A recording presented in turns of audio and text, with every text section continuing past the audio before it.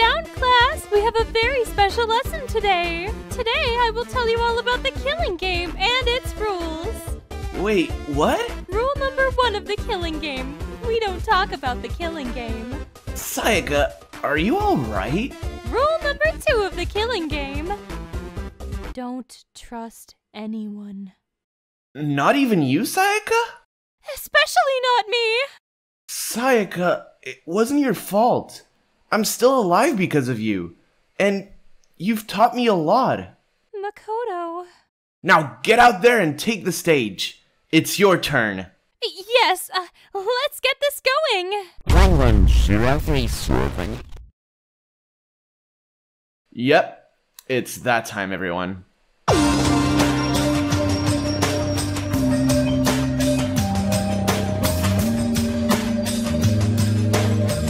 Everyone's idol, everyone's star, but the regrets are all hers.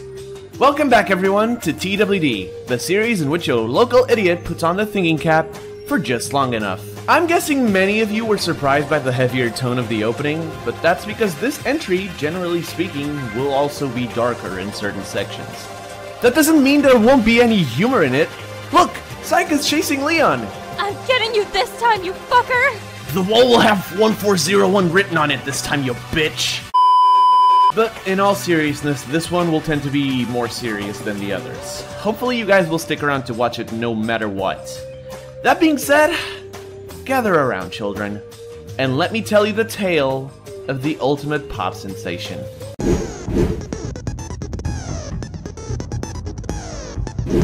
Sayaka has become kind of a meme in the Danganronpa community. And while I laugh at all the memes regarding the first case of Trigger Happy Havoc, they hide a painful truth. And what's that truth? In my opinion, she's one of the most tragic characters in the first game. And yes, I do mean it. This isn't a lol, psych, you thought, bitch sort of analysis. This is a wake-up call to anyone who thought this character was just the memes. However, and directly contradicting myself already, I want to start with something else. Something a little bit more lighthearted. Her introduction was, and still remains to this day, a fantastic moment in the series. A way of conveying to the player a sense of security, a sense of trust.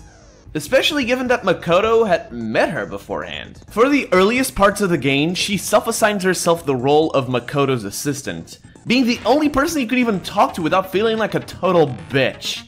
I always left the conversations with her with a smile, because that's just the type of character she is. It's just like Makoto himself stated. Her smile had a mysterious calming power that always seemed to put me at ease. She was very much like a living doll, and for a good while, she was my favorite character of the cast. However, eventually the motive videos arrive, and there's an immediate tone shift. I call this the finest moment of Sayaka's whole character arc. Please, help me. Why? Why is this happening to me? To kill or be killed? I just can't take this anymore! Sayaka. This moment is incredibly emotional, but above that, it's also incredibly well written and smart, but we'll get to that later. And then we end with a freaking flagpole joke. God damn it, Monokuma! That tone shift culminates in the real eye-opener for the player.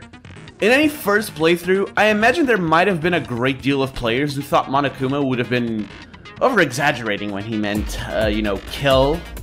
But the night after Sayaka asks to switch rooms with Makoto, those people are dealt a rude awakening.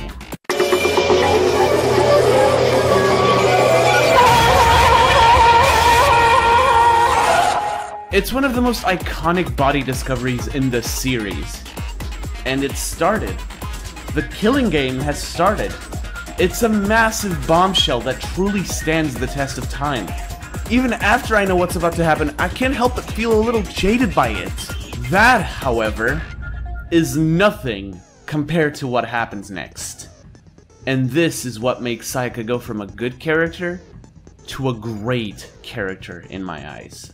Then the one who attacked first was... Sayaka? Now do you understand? She wasn't a blameless victim in this. Do you smell that? It smells like... But no, it couldn't be. Betrayal? It's not what it looks like, I swear! You try to pin your crime plan on Egg Boy? Look at him, he's distressed. I'm distressed. But I didn't... I'm sorry. And that's the kicker. Kyoko puts it best herself. It's true.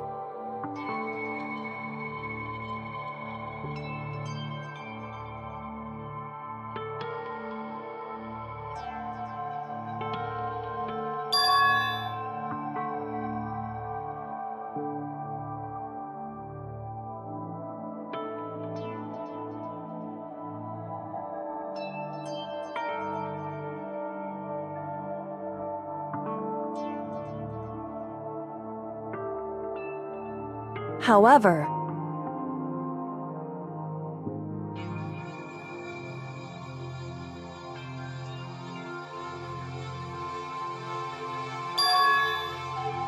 so...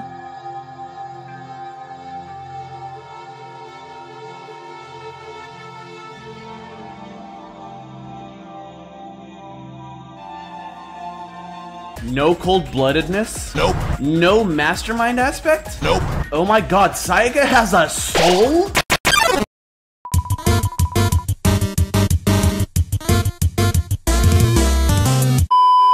See, if she did evil without remorse, she would be a worse character.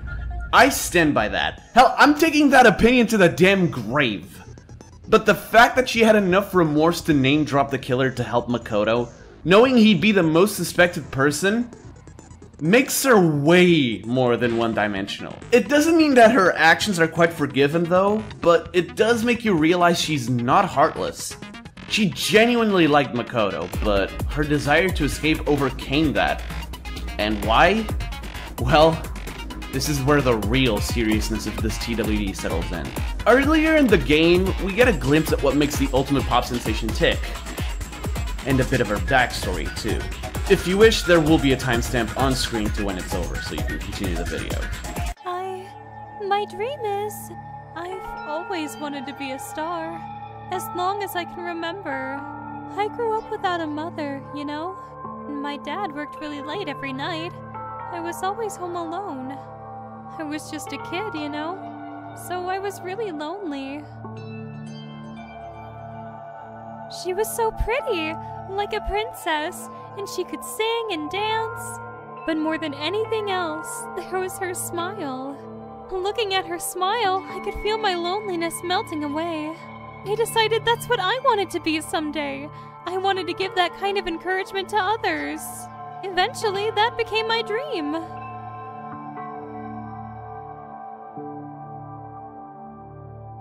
I did whatever it took to reach that dream. I mean it, even some things that, weren't so pleasant. I honestly believed that as long as you kept chasing your dreams, someday they had to come true. But to do that, you can't even take your eyes off your dream, not even for a second. Even if sometimes it's a bad dream, whether you're awake, whether you're asleep. To make your dream a reality, you have to keep your gaze fixed on it, no matter what. In that world, if you lose focus for even a split second, you get left behind. You have to keep on swimming against the current, without even taking time to breathe. That's the kind of world my dream lives in. Oh no! Don't get the wrong idea. It's super fun. That's exactly what scares me. I enjoy every single day I wake up and get to do what I do. Everyone in our group is amazing. We're rivals in a way, but they all mean so much to me. We've been performing together since we were young, so they're all like family to me. Without them, I would have given up on my dream a long time ago. To work together and fulfill our dreams together has brought me so much happiness. But that's the thing that scares me the most. If the world gets tired of us, then what happens? what happens to us? Then the dream dies. Those wonderful days come to an end, and everyone goes their separate ways.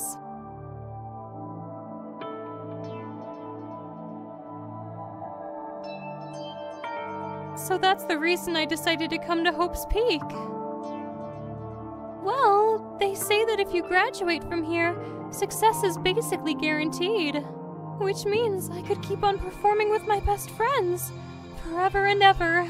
At least, that's what I thought. I really did believe that, but now we're trapped here, with no way out. They're probably waiting for me. While I'm in here, the world out there is forgetting about me. Minute by minute, we're all disappearing. But still, I can't afford to be stuck in here. At the time, I really didn't think this dialogue through. I was too focused on, well, the eerie factor. Seeing a usually super bright and cheerful character hit you with a reality check like it was a vibe check was pretty out of the blue. But now, it strikes me as pretty real. Sayaka, as a character, is scaringly real. Ask yourselves this question. What would you do for your dreams? How far would you be willing to go to protect what you've accomplished? And what if what you accomplished were your dreams? Put two and two together, everyone, and you have the two main points for Sayaka. The fact that she pursues her dreams to the last consequences, and the fact that she's the teacher of the series. Think about it. She teaches the player the most valuable lessons of this game. Don't trust anyone. Don't get attached. The killer is you. I think that, for an introductory character, we couldn't ask for much more. A great way to open the series as a whole, in my opinion. But one that does not exempt Sayaka of her worst qualities.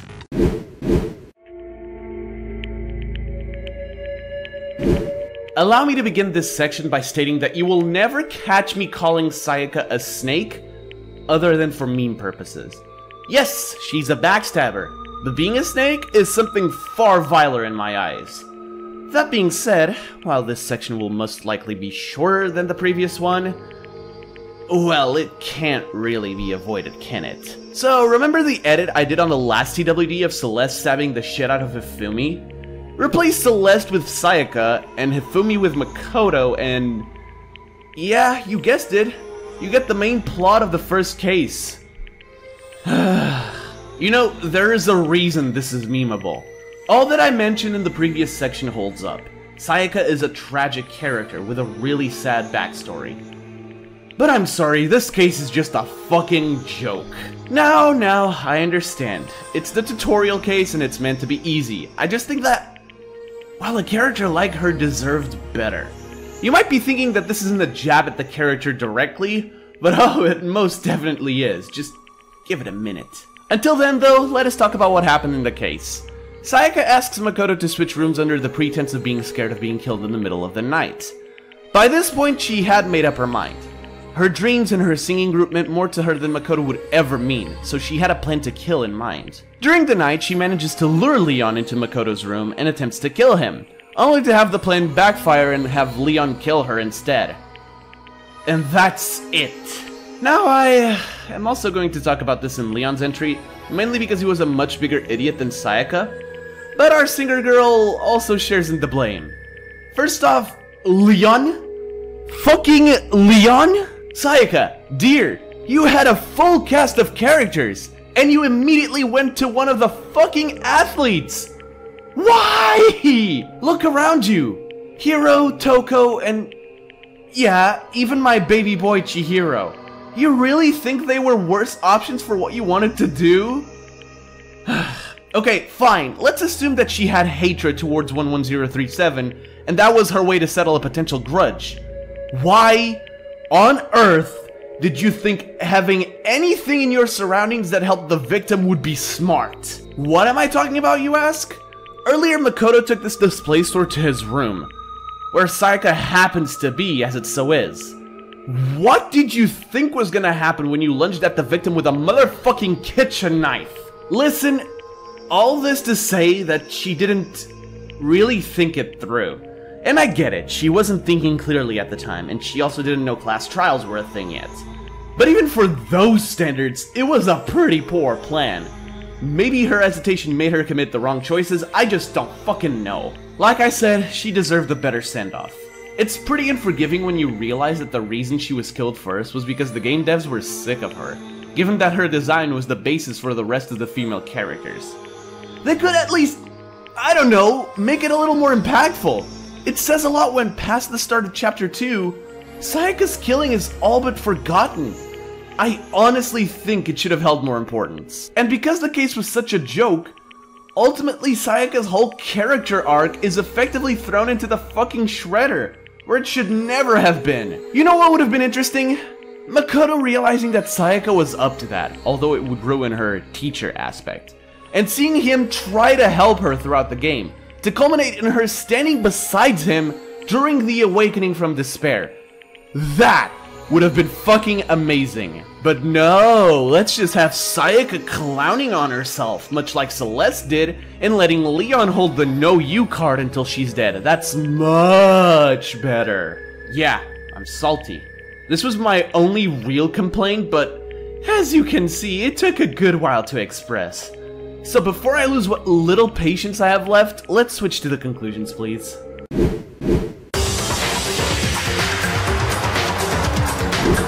Well, I never thought I'd say this about a TWD, but it almost physically hurt me to do this one. Not because Sayaka's a bad character, but because it made me realize what we were robbed of just because the devs were sick of her. I honestly believe that she could have been so much more. Even more so than Celeste. I mean, come on! You don't just create a backstory based on pain and sacrifice just to kill them off like that. It's so unfulfilling. And in the end, it tastes sour. Really fucking sour. What do you think of that, Sayaka? Yeah, it's absolute BS, isn't it? Yep, couldn't put it better myself. It's funny, I think that for the first time, making a TWD made a character's position change in my overall ranking. For those who remember, Sayaka was number 9 in my original top 10. But now, I think she's a little higher. Now, on to the questions. Is Sayaka Maizono a good character? Yes, absolutely, 100%. Just done incredibly dirty. Much to my dismay. As for a second question, I think I got it this time. Is Sayaka underrated? It's tough to say, honestly. Yes, she's memed to hell and back, but I think people are beginning to realize that she's a lot more than the stupidity of the first case makes it seem. I'm here for it, everyone. And so is she. Thank you for voting for me, everyone. Hope you all enjoyed the video.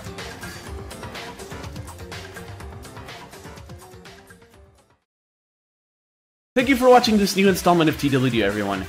Huge shout out to this Spill for doing the voice of Sayaka Maizono for this video. Go ahead and introduce yourself, friend. Oh, and if you can, give your brief opinion on Sayaka as a character, too. Hi, I'm Spilth, and I voiced Sayaka. That's all you need to know about me. But I really enjoy Sayaka. I think she's a very tragic character, and I hope that you guys enjoy learning about her, too. So, thank you. Bye. Thank you so much once again. If you haven't already, please go subscribe to her channel. You will not regret it, I promise. In any case, the poll for the next character will be in the description of the video, so make sure you make your voice be known and vote for who you want to see next. Other than that, I believe we're done here. Once again, thank you for watching. If you like this video, please leave a like and consider subscribing if you are new to the channel. If you want to be notified of future uploads like this one, hit the little bell, you know what to do.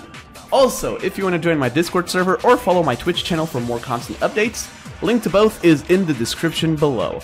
I believe that's all. Stay safe, and until next time, peace!